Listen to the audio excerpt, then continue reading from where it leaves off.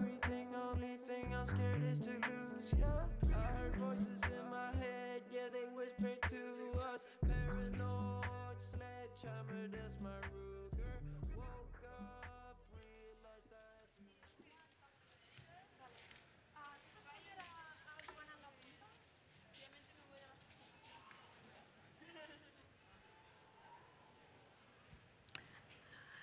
Hola, hola, bon dia, buenos días, good morning, bonjour a tu. This is Sónar+D, second day, first day of Sónar. There is a whole festival starting out there.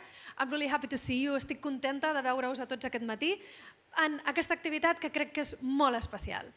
We always talk about technology and how technology does things for us, but how can we use technology in emergency situations? And for this talk that is part of the program of the We Are Europe platform. We are 7 European festivals. It's 7 or it's 8? Like 8.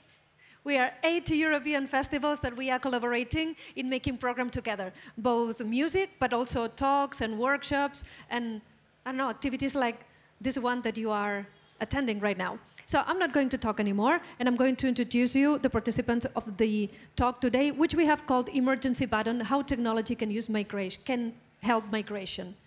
There is a huge crisis of the refugees in later years, but it's human to migrate and to go places and to have the freedom to go wherever we want to go and live our lives. But when people move, dangerous situations appear. And these guys over here, they have different experiences about moving from one side to the other. Well, first of all, filmmaker Mohamed Jabaly. Yeah. Please. Yeah, thank you. Filmmaker Brigitte Scheffer.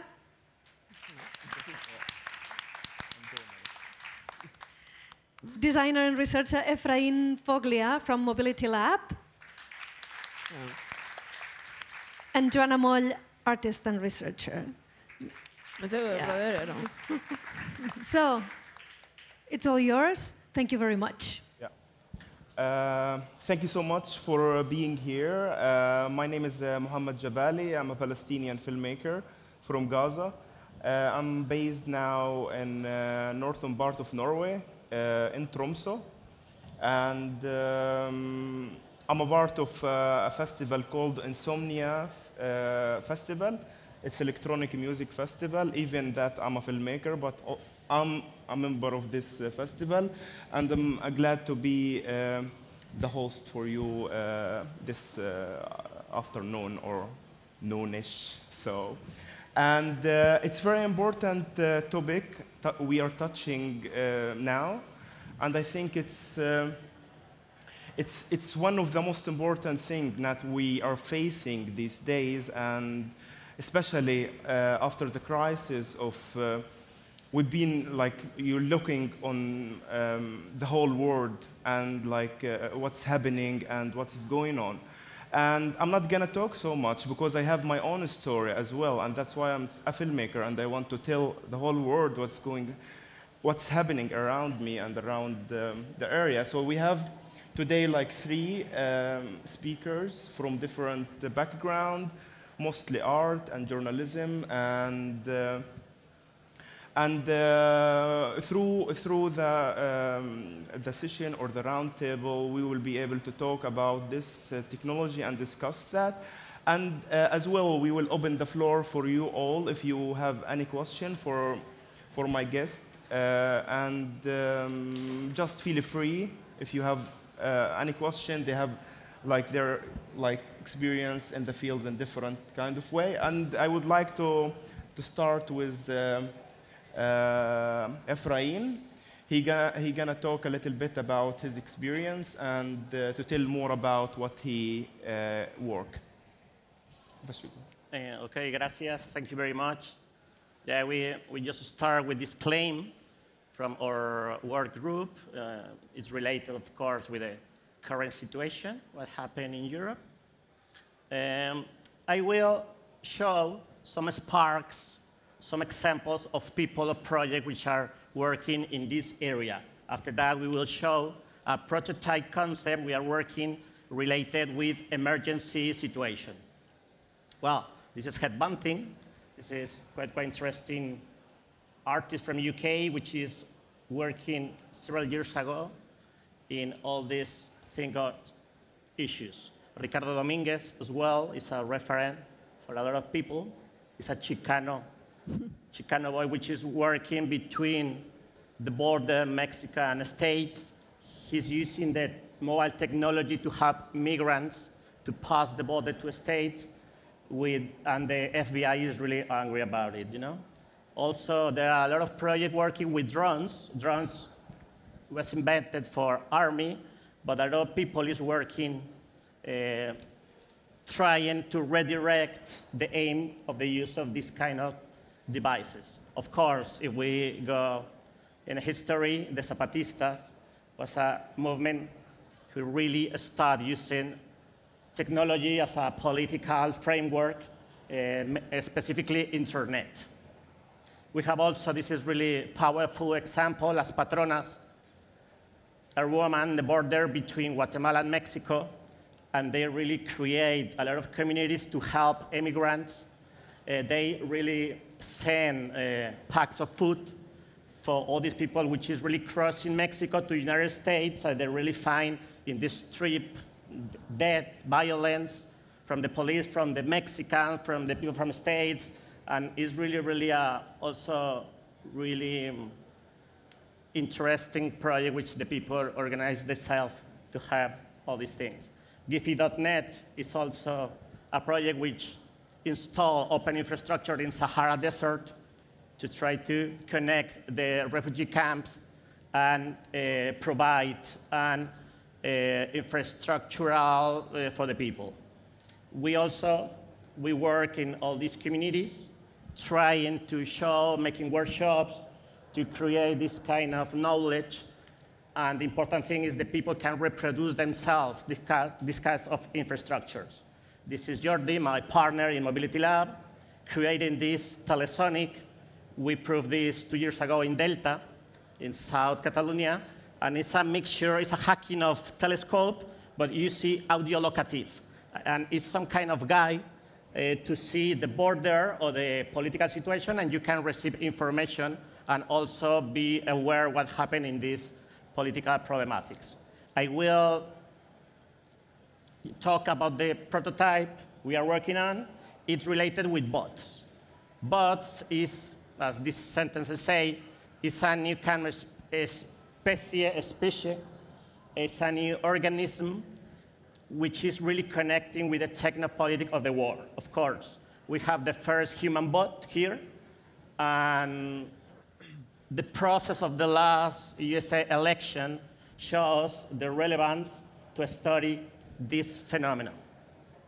We create this concept, but for good. It's the same like at the drones. Drones, in the beginning, start just thinking and kill people, but a lot of people is working in the other way around. We are thinking it's time to hack bots and try to use for help people in this emergency situation. What is the first problem when we create a bot using in a Telegram group or WhatsApp bot? It's the jump on the information, or my interest to send information to Joanna but not to the other guy, or in a group just for a few people but not to the police. We have all these really interruption, and we started to study that. We are working in Mexico City. The last year was a really earthquake, quite hard. And one of the main problems was that, the communication between the different groups of the society. Because, for instance, the people don't trust in the police. If you want to send a message in Twitter, you want for a specific group, not just for all the people. This is a graphic quite interesting of Matrix project, which show the problem of this kind of communication. We have a lot of platforms, but everything are separated.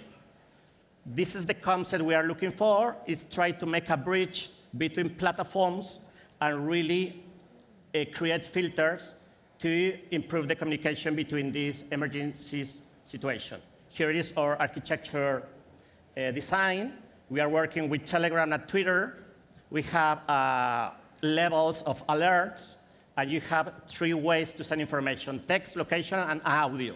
At the same time, we are thinking in physical space. If I send a message to Jordi, we also want to affect the physical space. We call this situation sonification. For instance, we have here a booth in the festivals in Barcelona, but also in a lot of barrios, which are against the sexual harassment, and you can go to and tell your history. We can imagine use this kind of booth to send a sound alarm also to this kind of physical booths. We started to making a test. This is a street of Barcelona. We have the design. We will prove 4 o'clock in one of these panels of Sónar+. We have really designed already the booth. It's working more on this way. You get to a small computer installed in your balcony, and after that, you can send this audio message to FM frequencies, to audio speakers, or a lot of sound devices you can imagine. This is the small test. And this is our project. We are really testing first in Raval with the problem of narcosalas, drug dealer rooms, and I finish here my presentation. I believe it's every single slide has this like very important topic, and you're touching that. And today at 4:30 we have like a workshop. So if you are interested more in the subject, you can follow up with this, and to follow up. Follow up. Yeah, sorry. Yeah. So to follow up more and to continue our session, I would like to introduce Joanna Moll. She's an artist and researcher, and she has also some experience to tell. Yeah. Okay, so I've been researching in many other things, a lot on surveillance of the US-Mexico border executed from the internet. And this is a project that I won't be able to explain it deeply, but this is a project that I released in 2016, which is sort of an interactive documentary that shows how the US crowdsourced national security, through social media and by gamification means. So the whole thing is quite twisted, and this project tries to explain this. So this project gathers a group of 300 citizens from all over the world that monitor the US-Mexico border from the internet, from their houses. In order to understand this a little bit better, I need to put you a little bit into context. So there was this platform that was called Blue Servo. It was launched by the Texas governor in 2006. And basically, they just built up this online platform where you could monitor Mexican border crossings. I mean, not just Mexicans. Of course, it was like a lot of people coming from Central America, from your home. So basically, this platform empowered people or regular citizens to fight border crime. Yeah, that was the main idea. This is the welcoming sign that you had when you went into the website. Yeah. Then this is the website. It was shut down for many years. It was shut down in 2013, but last year it came back to life. And I wonder whether this has something to do with Trump, because we'll see these sort of initiatives again appearing, and very well funded, I imagine. So this was the site. There you had like several cameras you could watch over. Also, you had a lot of archive videos that showed arrests carried out thanks to anonymous reports of these volunteer users. And you had Amazon banners, because the website was supposed to be sustainable financially, through advertising for the users that were monitoring the border. So this was the original interface. Now it's not available anymore. So here you could choose like between 2 different cameras, and basically you could just make a comment, ask a questions, or make a report, straight away from your home. I was in Barcelona and I was monitoring the border, and I thought that this was very, very perverse. And this actually looked like a video game. Like everything you saw something that was moving, it was just pushed to to send the report through the red button all the time, and you were all excited. Yeah, there is something moving, right? Then you realize it was a cow, but you reported it first. Yeah. So what was very, very interesting about this platform is that it wasn't really effective in terms of arresting people or stop border crime, but it was highly effective in terms of keeping a large number of citizens monitoring the border. And this is very interesting. Yeah, as you see here, like the platform had more than 200,000 users, but it just made 5,000 interdictions in these 6 years that it was online. 6, well, here I put 2008. Whereas the Department of Homeland Security, just in a single year, did more than 600,000 arrests. Yeah? So then I started to wonder, OK, why would people spend so much time monitoring the border? I mean, this is just ridiculous, right? Because on average, every user spends more than 10 minutes per session, which is quite a lot. So then I started to dig in, and I found this Facebook group, which suddenly gathered all these anonymous users from the Blue Setball platform, stopped being anonymous, and actually they were much more exposed to the people that they were watching over. Because in the cameras, you had no clue. People were either men, women, children, nationality, or whatsoever. But in Facebook, all these people, they really exposed themselves. So this is one of these examples. Like you could find these sort of conversations that were just arguing about different items that they thought, yeah, it's these swimmers. No, it's just a matrix of branches and so on. And this was constant. So I created this character. She's Marianne Smith. She's still on Facebook somewhere, to infiltrate this group and try to understand the motives behind these people, like what would push these people to monitor the border for free. Yeah? Because overall, like all these people that were monitoring the border, like you see on the previous slide, it was more than 1 million hours of free labor. Yeah? So we are talking about sort of militarizing the civil society through gamification practices and free labor. Yeah? And this is quite something. So anyway, I had these sort of conversations. This was the first interaction I had with one of the users, who's like this Facebook picture, yeah, all this beautiful family. And he was just monitoring the border. Yeah? And we just had an argument here, what they were doing, and so on. So the result of this, the Virtual Watchers, the project, and I'm going to stop here, it's basically my life as an infiltrated border watcher. Yeah? And you can find just everything. It's all the archive of my 3 years as a sort of covered, extreme. I don't know how I would put that. Well, whatever.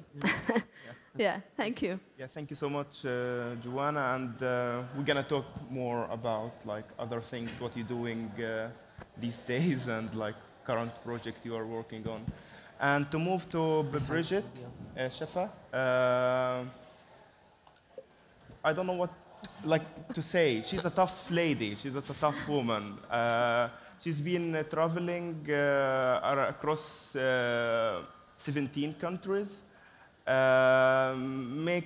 a filmmaker and journalist, and I don't want to say more. I want you to tell the people who you are. And she speaks 7 languages, including Arabic. So I'm so surprised. So if you have any question in any different language, you could ask her later. So just we're going to show a video of a program, a series I made for the BBC called Exodus, Our Journey to Europe. So we'll just watch it a bit, and then I'll tell you more about it.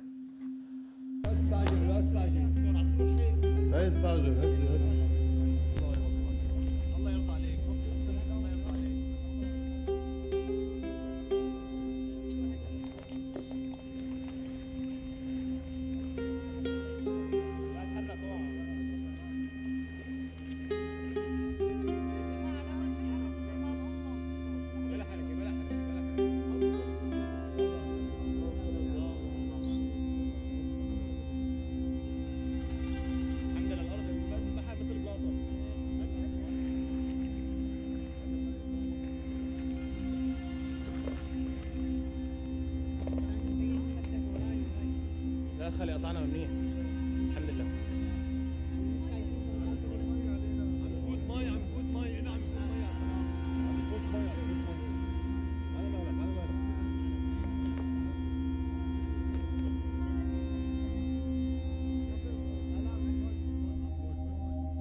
As soon as I got on the boat, I switched my phone on, I switched the 3G on, and I immediately contacted my friend, one of my friends. I contacted my friend Hiba, she lives in the States, on WhatsApp, and I was like, you just need to stay with me, because I don't know when we're gonna go down, and as soon as we do, I'm gonna send you my location on WhatsApp, and you'll call whoever you can call and tell them where we are. All right, so this is the program Exodus, which was a 3 one-hour observation documentary series for BBC. And as you can see from these rather alarming scenes, of people crossing, this was from Turkey to Greece in this particular instance. I've come to throw, as a senior producer of the series, my job is really to throw a bit of cold water on everyone and dampen, give everyone a bit of a reality check on what it is to cover a story like the migrant issue. So, for instance, our job, it is true, I did 17 trips to 11 countries in 9 months. I was the senior field producer in charge of several crews. So I did Senegal, Gambia, Mali, Burkina Faso, Ghana, Burkina Faso, Niger, Libya, Italy. The other route I did was Syria, Turkey, Greece, Macedonia, Serbia, Hungary, Austria, Germany, Sweden, and then I also obviously did Italy, and it was basically some ended up in Europe and some in the UK. It was challenging at times. What our job was really was to find people who were about to travel and persuade them to become part of our program for no cost at all. And we issued them with smartphones to film their journey, especially the things that we couldn't film as a TV crew, because we might have either put their lives in danger by being there, or we also had to be very careful with our own legal compliance. We weren't allowed to do illegal border crossings ourselves. So they filmed parts of the trip that we couldn't do. And inside these smartphones, there were tracking devices because we wanted to monitor their trip and not lose sight of them. This is fine until you hit a country that has poor network service. So I'm going to definitely look up at this Wi-Fi net that you mentioned earlier, because one of the big issues we face, particularly in West Africa, is that as soon as they hit Agadez and the Sahara, we lost track of them. So sometimes we don't know what happened to people, or they sold their phone for money, for cash, or it was stolen. So you'd have these situations where you were just hoping that they would get in touch with you one way or another. The thing about installing an emergency button, so we were discussing this earlier about, so what happens when, for instance, in an occasion like this, their boat is sinking, their dinghy is sinking off the Turkish coast, and who do you call? In Hassan's particular case, he's a very switched-on bloke, and he has friends, and we were able, who called us, and we were able to call the Greek Coast Guard and a local and a rescue ship, and they went and found them and towed them, because the Turkish authorities won't rescue anyone. So we had to make sure they were towed into Greek waters so that they could be rescued.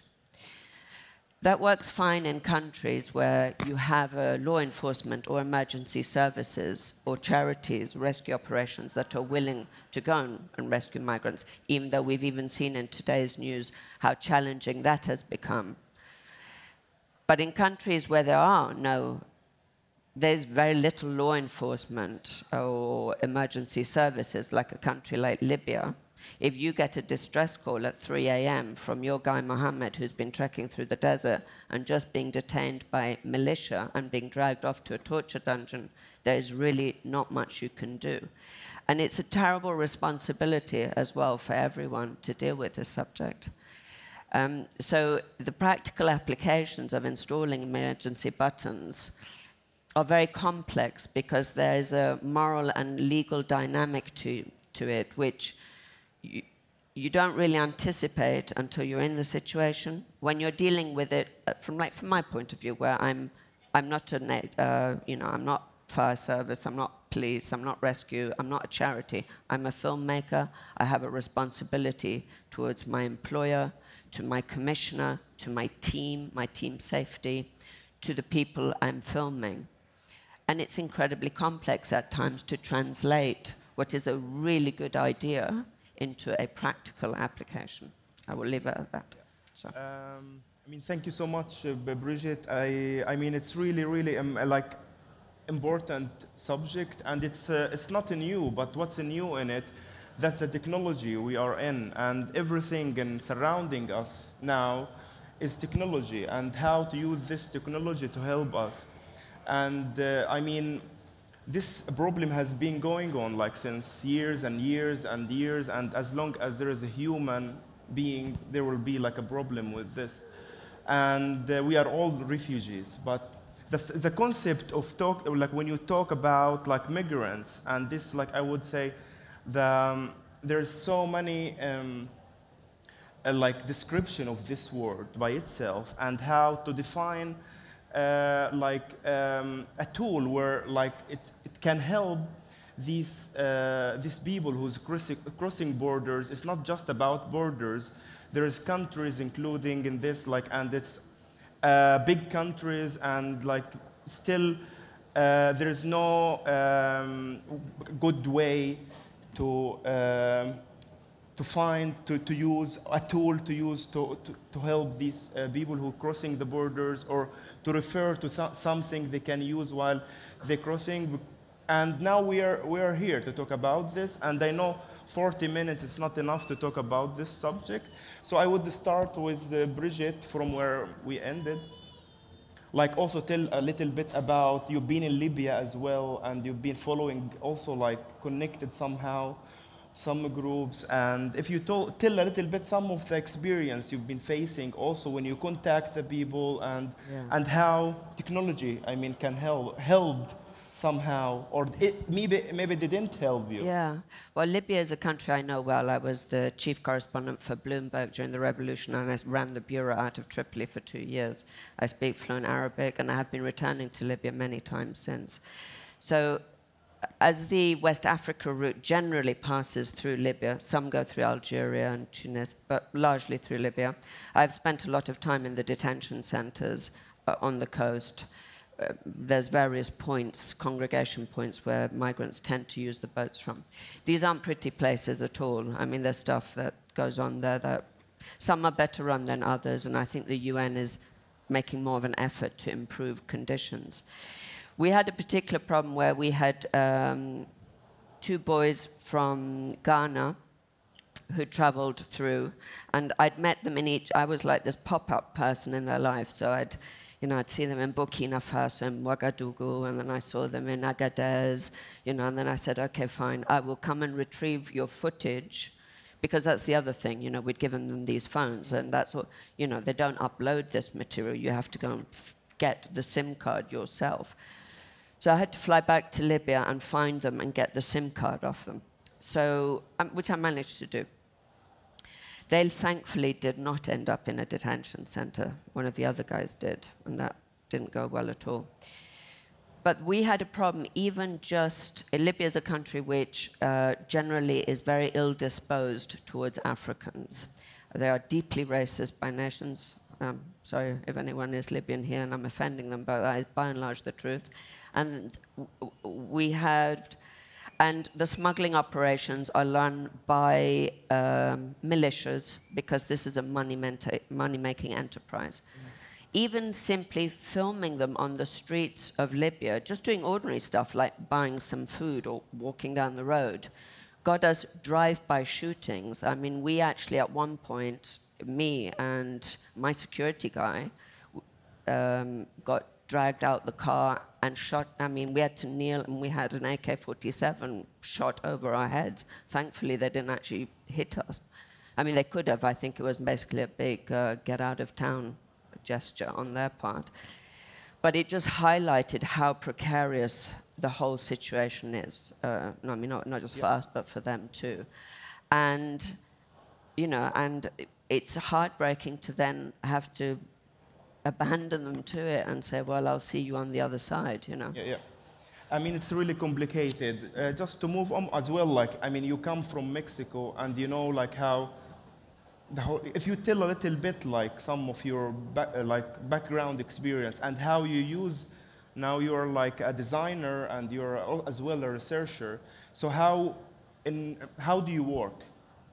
Well, first of all, I have to say it's not really different, the situation in the border, Mexico with the United States, like here in like South Gaza. Spain, you know?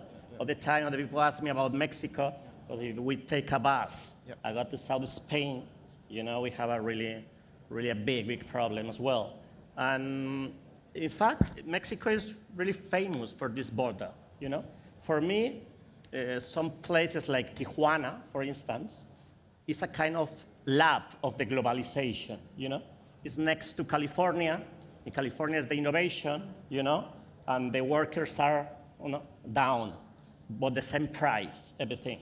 And I think we understand what we are living in a war. The war is really against the women, against the poor people, against the kids. And every time in every space we move, we can see that, even in the centers of the city. For this reason, I don't focus on, you know, my origin. I focus on every city when I see in this situation. And in a border like Mexico and United States, for me, is the result of the globalization system. It's mean, in the border, you can see really tough situation, but everything is connected with the economy in Europe or in the States or in Asia or etc. And in this case, it's really a structural problem. And I think our labor is trying to be, you know, this kind of group of people who really hack these technologies to really try to make a compensation of the design of those technologies. It's mean use these kind of tools to really replicate and really try to make a symmetry of these forces. And to move to Joanna, you are been also working in environmental issues with data, with data, and like how, like, and you're an artist as well and a researcher, and like how like you use your, how do you use like these tools like to help you, and the technology in general to help you in your work? And it's just if you could tell a little bit about what you are working these days on. And these days I'm working, I've been researching a lot on the environmental impact of data, which is massive. Also on the environmental impact of all the chain of production of devices, which is also massive. There is a research project that was published last year in December, which stated that the device industry is the most polluting in the world already, much more than the meat industry, transportation industry, and aviation industry. In 2008, the emissions derived from the internet were higher than the aviation industry, which is massive. And this is just 10 years ago. Now it's much more. I mean, the amount of data that we produce has rise in a whopping pace. It's insane, and it's something that is not embedded in the social imaginations. That the fact that when we are tweeting, when we are sending a WhatsApp, when sending an email, or we just connect our devices to Wi-Fi, is generating massive amounts of CO2, yeah, pollution, and all the sort of other environmental effects, which are quite critical.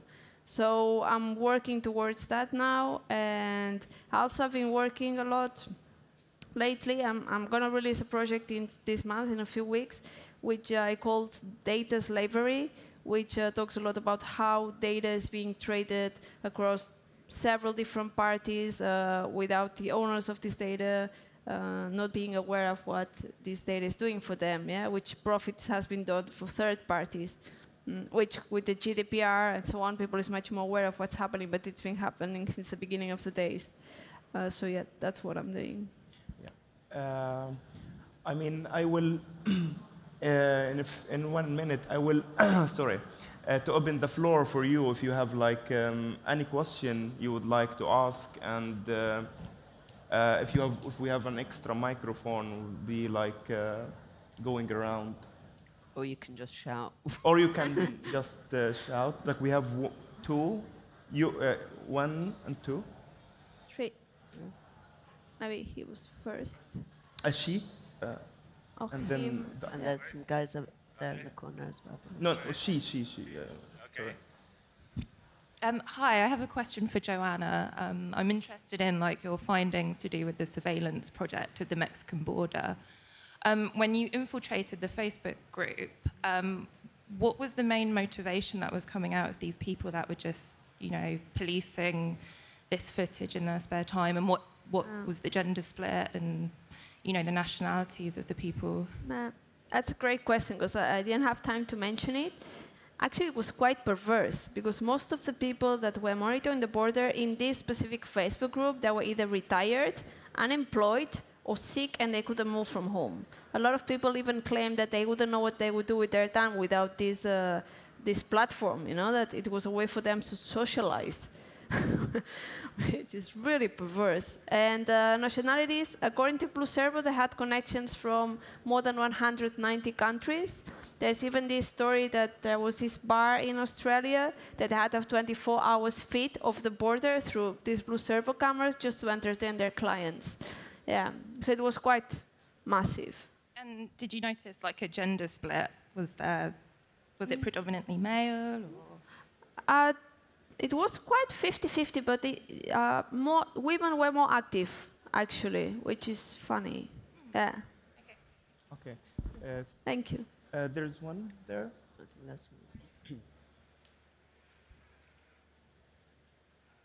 mine's for Efrain. So you said this is like a structural issue, and when you're walking different places, you see it replicated. Have you found any specific solutions that can be applied in this different context, such as Mexico or south of Spain or Turkey, etc.? Okay, this is one of the main issues. In fact, I show a diagram with different levels of emergency, because we thought the best way is design a framework, you know? This framework really combines the main emergencies system, and after that, the people can really redesign for their specific problem. For instance, it's not the same work in the streets in the Raval here in downtown Barcelona than in the border. But if we create something like a general framework, using, of course, open software, publishing everything, the people can really take, you know, and redesign for their own solution. We, in fact, with Jordi, we are working in 5 different problematics. Surely, we can find 100. But we start with 5 in different contexts. After that, the people can really replicate and really you know, fit it in their own problematic. The issue is open up the technology and also the recommendation and cooperation. After that, I think other people can really create their own situation, solution. Do we have another question? From you? Hi. Hi. I have 2 questions, but they are like, I think, quick. One is for Efrain. You were talking about, like, yes, as the guy mentioned, working outside from Mexico.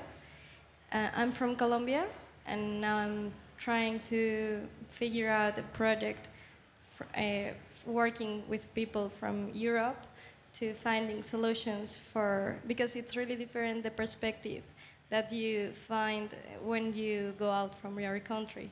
So for me, I want to know like some of your tips in your process of helping the people to design their own solution and not being like so, I don't know the term in English, like colonialist or... Paternalist. Yeah.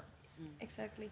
And for Brigitte, my question is, how is to deal with the political and legal issues when you are trying to help these people? Because in Colombia, for example, and I know that also happens in Mexico, it's really difficult when you want to go for funds or to go for support from government because they do the opposite. Yeah, Efrain? Yeah, well, this is one important thing. In fact, we work in this prototype focuses on Mexico and Barcelona. And I have 50% of my time of life in Mexico, and I have 50 years ago living in Barcelona, and my partner is from Mataro. And we have a lot of relationship with these both sides. But of course, when we go out from these scenarios, we need necessarily look for local communities. This is really important. In fact, 2 years ago, came some proposal for work in Africa, and I say no because I did not have experience, and we move or recommend people is working there. This is really, really important. In fact, this is the backbone of the solutions. Thank you. Brigitte, in short, please. Well, yeah. That's a big question. That is a very big question, actually, and not one that I can answer really comprehensively. Yes, it is complex also because as managing teams and being from a filmmaking side, I have to enforce legal compliance on my team as well. And if you are in situations that are illegal, then yes, it is very, very difficult. There is support out there. Thankfully, there are many charities that do very good work, and NGOs and institutions as well, that you can involve in solving somebody's problem. Also for, in terms of impartiality, sometimes you have to step away from the problem. That doesn't mean that you don't care. It just means you have to find a different way to deal with it. And there are ways. You can ask me about them later. But it is a very complex issue, yes, it is. Just to sum up, because I'm afraid that we are soon out of time, just if you would like to add something after Joanna, if you want to say something in short. About, yeah, okay. No, I'm not sure now. I'm sorry. Okay, any of you, if you want to say something, just say. Well, it's really funny to talk about these topics in this paradox festival, it's interesting at some point. And that's why it's very important, it's like to face these issues and to talk about it. And we're stuck in this cloud of internet and with all this data and the information and the images, and how to deal with all of these concepts to be able to create something.